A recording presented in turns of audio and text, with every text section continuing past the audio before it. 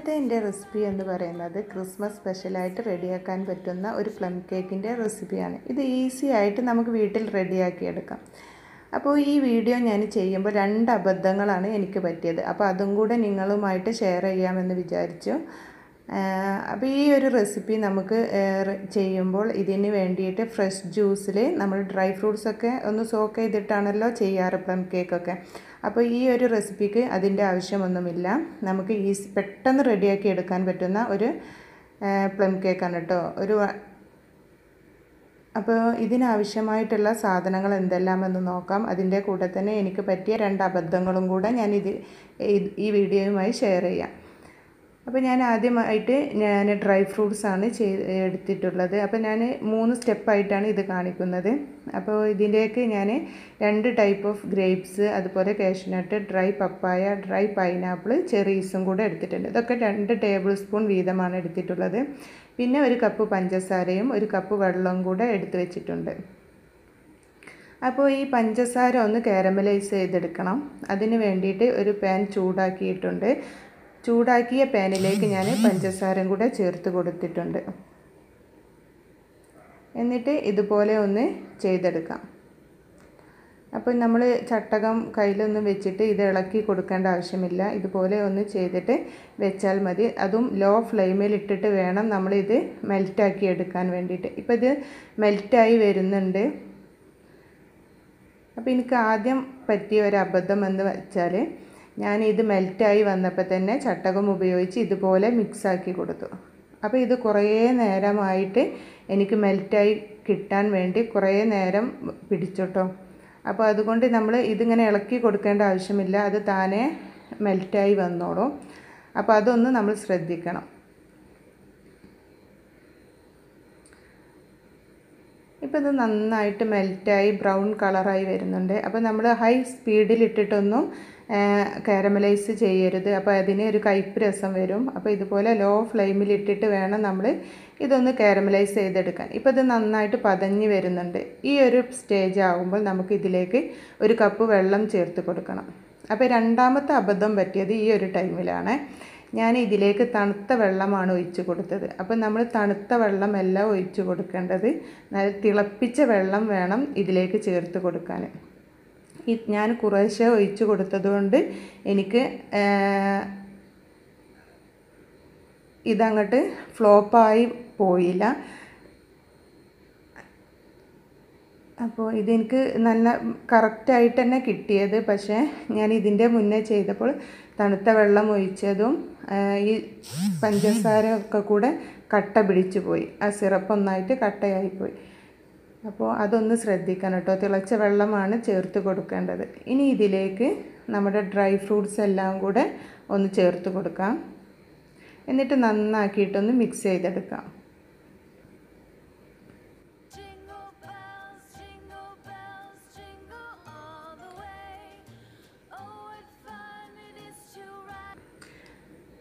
ഇപ്പോൾ ഇത് നന്നായിട്ടൊന്ന് മിക്സ് ആയിട്ടുണ്ട്.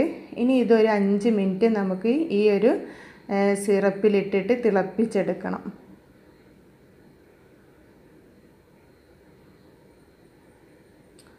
ഇപ്പോൾ ഇതൊരു 5 മിനിറ്റ് തിളപ്പിച്ചെടുത്തിട്ടുണ്ട്. ഇത് നന്നായിട്ട് ഈ സിറപ്പുമായിട്ട് ഈ ഡ്രൈ ഫ്രൂട്ട്സൊക്കെ മെൽറ്റായി കിട്ടിയിട്ടുണ്ട്. അപ്പോൾ ഞാൻ ഫ്ലെയിം ഓഫാക്കിയിട്ടുണ്ട്. ഇനി അത് തണുക്കാൻ വേണ്ടി വെച്ചിട്ടുണ്ട് കേട്ടോ. ഇനി അടുത്ത സ്റ്റെപ്പായിട്ട് ഞാൻ ചെയ്യുന്നത് ഒരു ബൗൾ എടുത്തിട്ടുണ്ട്. അതിലേക്കൊരു അരിപ്പം കൂടെ വെച്ച് കൊടുത്തു. ഇനി ഇതിലേക്ക് 1.5 കപ്പ് മൈദ ചേർത്ത് കൊടുത്തിട്ടുണ്ട്. ഇതിലേക്ക് തന്നെ 1 ടേബിൾ സ്പൂൺ ബേക്കിംഗ് പൗഡർ,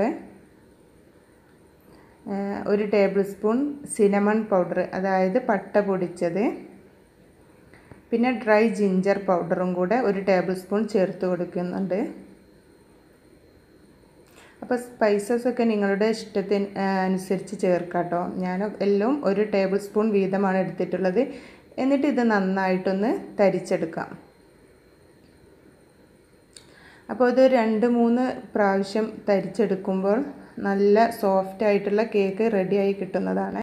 അപ്പോൾ ഞാൻ രണ്ടാമത്തെ തവണ തരിച്ചെടുക്കുമ്പോഴാണ് ഇതിലേക്ക് ഒരു 1/4 ടീസ്പൂൺ ഉപ്പും കൂടെ ചേർക്കേണ്ടിയിരുന്നു. അത് മറന്നു പോയിട്ടുണ്ട്. അപ്പോൾ ഈ ഒരു ടൈമിൽ ഞാൻ അതും കൂടെ ചേർത്തിട്ട് നന്നായിട്ട് ഒന്നും കൂടെ തരിച്ചെടുക്കുകയാണ്. അങ്ങനെ 3 തവണയാണ് ഞാൻ തരിച്ചെടുത്തിട്ടുള്ളത്. നമുക്ക് ഇതൊന്ന് അങ്ങോട്ട് മാറ്റി വെക്കാം. ഇനി മൂന്നാമത്തെ സ്റ്റെപ്പായിട്ട് നമുക്ക് കോഴിമുട്ട ഒന്ന് ബീറ്റ് ചെയ്തെടുക്കണം. അപ്പോൾ ഞാൻ ഇതിലേക്ക് 3 റൂം ടെമ്പറേച്ചറിലുള്ള കോഴിമുട്ടയാണ്. അത് ബൗളൊക്കെ പിന്നെ ഡ്രൈ ആയിരിക്കണം. ഒട്ടും വെള്ളത്തിൻ്റെ അംശം പോലും ഉണ്ടാവാൻ പാടില്ല. അപ്പോൾ ഇതിലേക്ക് ഞാൻ 3 കോഴിമുട്ടയും കൂടെ പൊട്ടിച്ചൊഴിച്ചിട്ട് നന്നായിട്ട് ബീറ്റ് ചെയ്തെടുക്കണം. അപ്പോൾ ഞാൻ എഗ് ബീറ്റർ ഉപയോഗിച്ചിട്ടൊന്നുമല്ല, ഹാൻഡ് വിസ്ക് ഉപയോഗിച്ചിട്ടാണ് ഈ കോഴിമുട്ട ബീറ്റ് ചെയ്തെടുക്കുന്നത്. അപ്പോൾ ഇത് നന്നായിട്ടൊന്ന് പതപ്പിച്ചെടുക്കണം.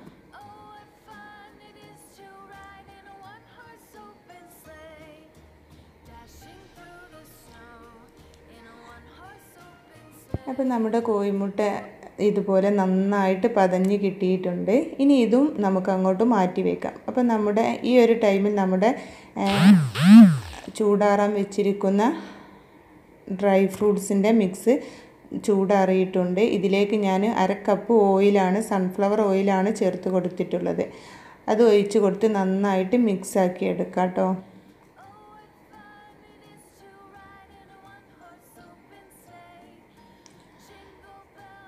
ഇനി ഞാൻ ഇത് എല്ലാം കൂടെ ഒരു ബൗളിലേക്ക് മാറ്റിയിട്ടുണ്ട്. ഇതിലേക്ക് ഞാൻ ആ കോഴിമുട്ട മിക്സ് ചെയ്തതും കൂടെ ചേർത്ത് നന്നായിട്ട് ഈ ഷുഗർ സിറപ്പും പിന്നെ ഡ്രൈ ഫ്രൂട്ട്സും കോഴിമുട്ടയും നന്നായിട്ട് മിക്സാക്കി എടുക്കുകയാണ്. ഇതെല്ലാം കൂടെ നന്നായി മിക്സായി വന്നതിന് ശേഷം ഇതിലേക്ക് നമുക്ക് ഡ്രൈ ഇൻഗ്രീഡിയൻസായ നമ്മുടെ മൈദയുടെ മിക്സൊക്കെ ചേർത്ത് കൊടുക്കാം. അപ്പോൾ ഇത് നമ്മൾ കുറേശ്ശെ ചേർത്തിട്ട് മിക്സാക്കിയതിന് ശേഷം വേണം നമ്മൾ ഇതിങ്ങനെ ഇട്ട് കൊടുക്കാൻ. അപ്പോൾ ഞാൻ കുറേശ്ശെ ഇട്ട് കൊടുത്ത് മിക്സാക്കി എടുക്കുകയാണ്.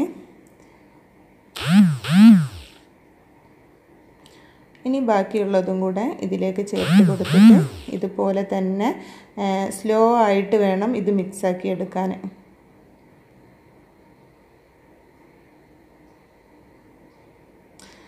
ഇപ്പോൾ ഞാൻ മുഴുവനായിട്ട് ഇതിലേക്ക് ചേർത്ത് കൊടുത്തിട്ടുണ്ട്. ഇനി ഇത് നന്നായിട്ടൊന്ന് മിക്സാക്കി എടുക്കാം.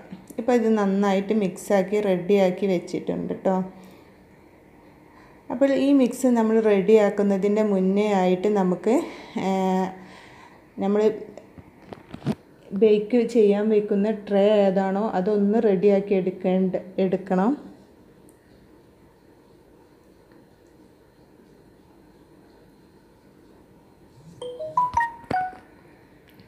അപ്പോൾ ഞാൻ ഈ ഒരു ട്രേയിലാണ് ബേക്ക് ചെയ്യാൻ വെക്കുന്നത്. അപ്പോൾ ബട്ടർ പേപ്പറിൻ്റെ താഴെ ഞാൻ ഓയിലൊന്ന് സ്പ്രെഡ് ചെയ്ത് കൊടുത്തിട്ടുണ്ട്. അതുപോലെ തന്നെ ഇതിൻ്റെ സൈഡിലൊക്കെ ഒന്ന് ഓയിൽ സ്പ്രെഡ് ചെയ്ത് കൊടുക്കുന്നുണ്ട് കേട്ടോ. എന്നിട്ട് ഇതിലേക്കാണ് ഞാൻ ഈ മിക്സ് ഒഴിക്കുന്നത്. അപ്പോൾ പ്ലം കേക്കിൻ്റെ മിക്സ് ഞാൻ ഇതിലേക്ക് ഒഴിച്ച് കൊടുക്കുകയാണ്.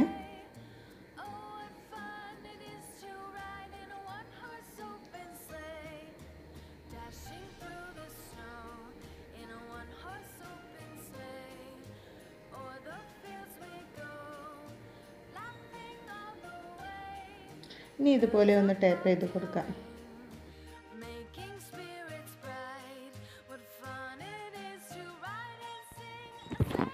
അപ്പോൾ ഞാൻ ഇഡ്ഡലി ചെമ്പിലാണ് ഇത് ബേക്ക് ചെയ്തെടുക്കാൻ പോകുന്നത്. അപ്പോൾ ഞാനൊരു 10 മിനിറ്റോളം നല്ല ഹൈ ഫ്ലെയിമിലിട്ട് ചൂടാക്കി എടുത്തിട്ടുണ്ടായിരുന്നു. അപ്പോൾ താഴെ ഉപ്പിട്ടിട്ട് ഒരു തരിക വെച്ചിട്ടാണ് ഈ കേക്ക് ടിന്ന് ഇതിലേക്ക് ഇറക്കി കൊടുത്തിട്ടുള്ളത് കേട്ടോ.